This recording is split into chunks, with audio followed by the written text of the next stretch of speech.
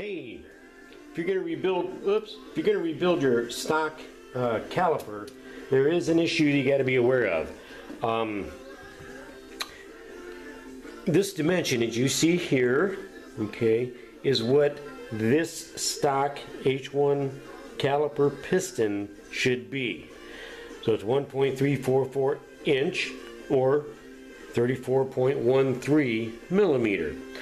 And when I bought my replacement piston, for this caliper, one of the guys, I think it was Krabby Steve or something, told me that check it because it might be a little long. Sure enough, it was. Okay, it was about a 1/16 inch longer.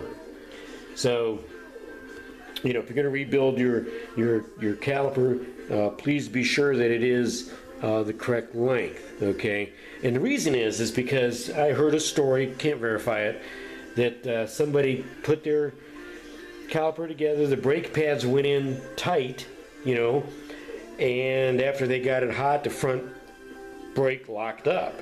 Okay, so anyway, just something to be aware of as you're rebuilding front calipers. Okay, thanks.